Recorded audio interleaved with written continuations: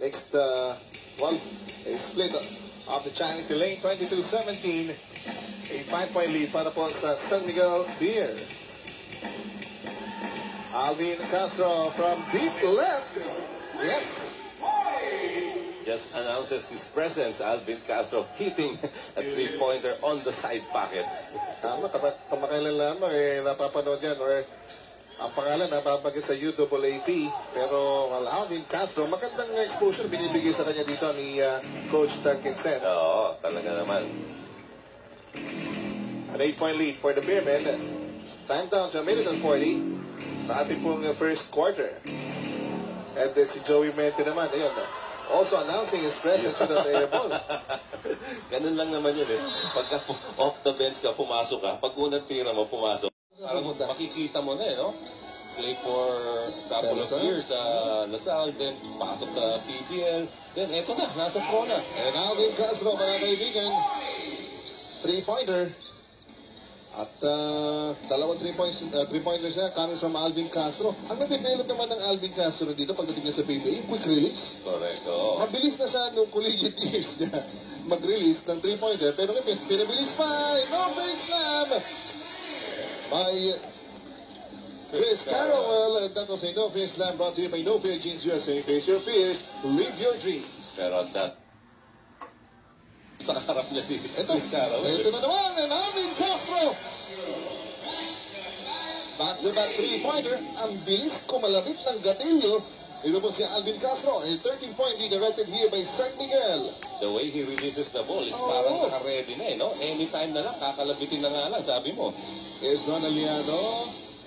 Nothing there. Nice offensive rebound. And the total body control there by Chris Carroll. Making the basket plus a bonus. Good positioning on the part of Chris Carroll.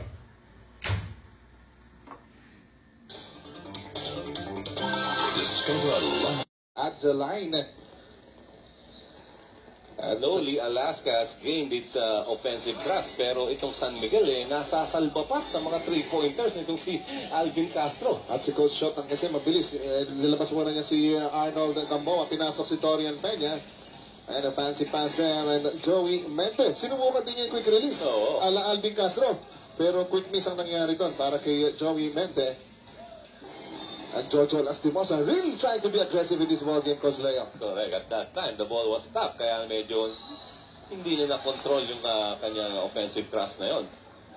But there was 13 more trying to lead the break. And the hand up to Alvin Castro.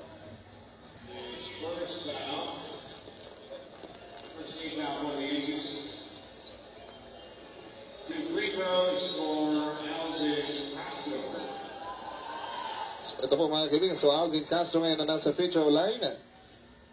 5.5 remaining here in the second quarter. Surprise package para kay Coach Chot Atkinson.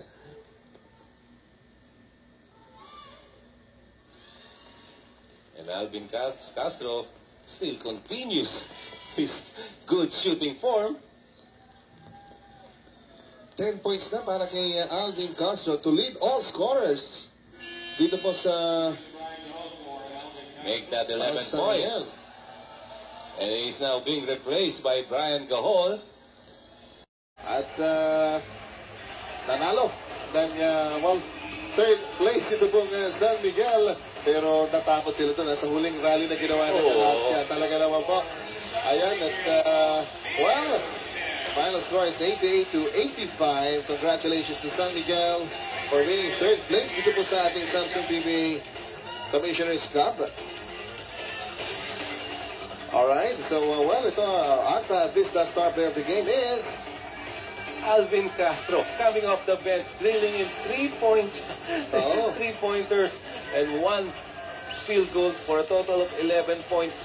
1 rebound, 1 assist. Yung impact na binigay niya sa San Miguel kaninang second quarter, that set the tone for this San Miguel win. Alright, so yun po, nasa gitna pa, nasa center court fight po ng San Miguel B to receive their trophy.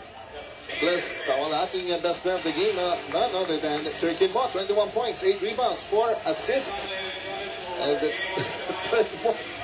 Ayan, ano pa sinasabi ni Turk Mo dito? Well, yun yung sinasabi natin. Third place, masaya nga, well, may kahinan pa yan. Makakahingi pa ng bonus na konti. Pero ayan, at well, para po dito sa San Miguel, they failed to enter the championship in the last two conferences. Pero this time, they topped third place. So, congratulations to San